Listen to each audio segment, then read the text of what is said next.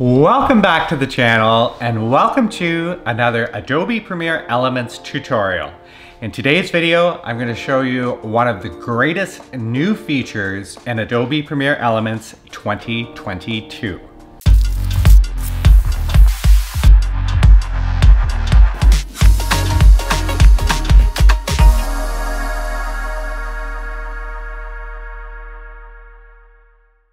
So if you're new to the channel and you haven't subscribed yet, make sure you head down below and hit that subscribe button. In today's video, I want to take you through what I think is one of the best new features finally for Adobe Premiere Elements 2022. And that is the ability to adjust your aspect ratio. So for the past few years, I haven't really seen any new features that have made me want to upgrade the software until this year, until 2022. Because finally, we have the ability to edit in portrait and 4:3. This is especially useful if you want to take your videos and use them on other social media platforms aside from YouTube. Because as we know, on YouTube, we live in the TV world in a 16:9 widescreen type setup. But as soon as you want to export that stuff to something like TikTok or Instagram, you lose that ability of using Premiere Elements if you have an older version because you don't have the proper aspect ratio.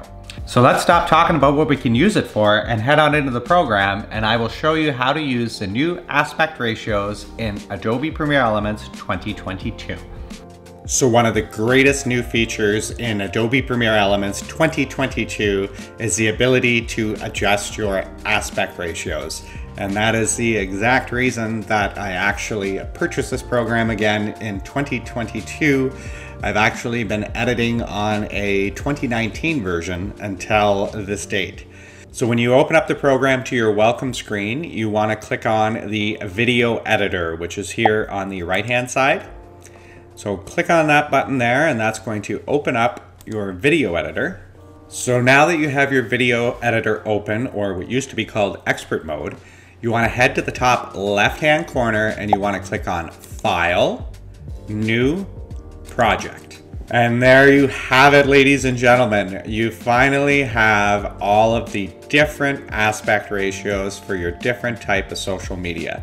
And they've actually done a very, very nice job of laying everything out here and showing you which each one does. So landscape, which we were always familiar with, it tells you right here, it's a 16:9 aspect ratio, 19:20, and it's 30 frames a second. You can click on the drop-down menu here and you have a bunch of different options as well. Then when you click on portrait, you can see it switches it to 9:16. So all of you TikTok fans out there are going to love that. You can see you also have the different aspect ratios here as well, including 4K, which is great. And then you can see here the square does the exact same.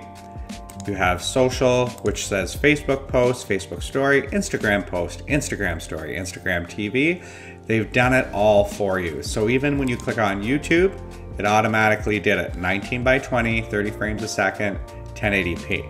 Now, if you want to have a look at everything that's available, you just click on More and click on View All Presets.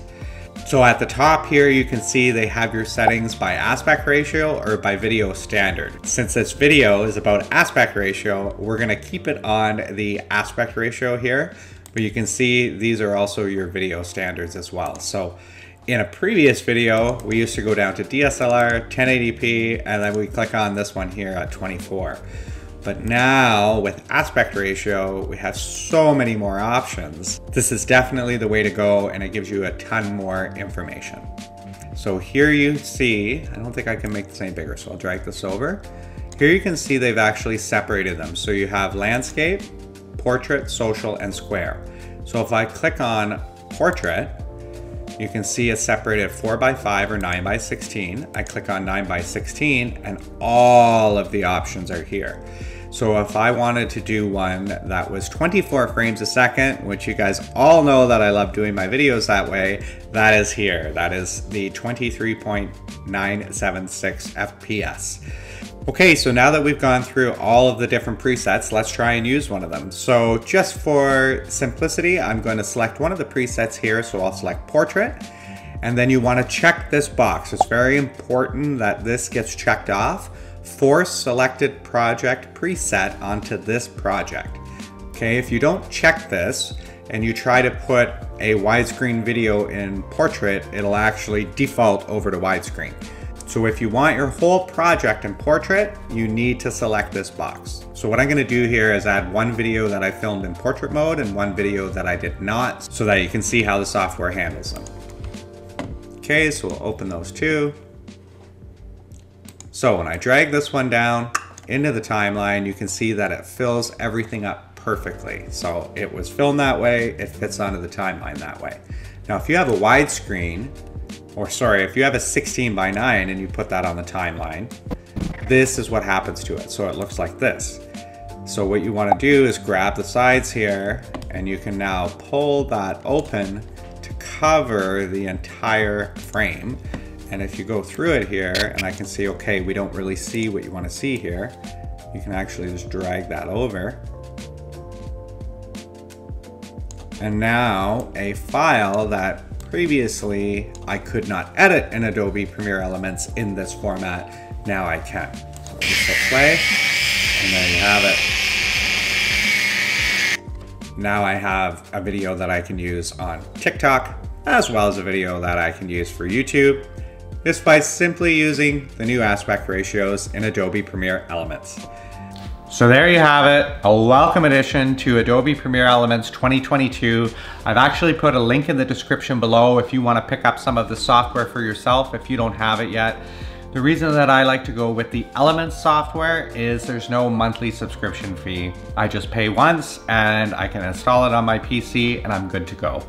Thanks so much for watching today. If you like this video and you learned something new, make sure you hit that like button. And if you want to see more videos like this, smash that subscribe button. And until next time, take it easy out there.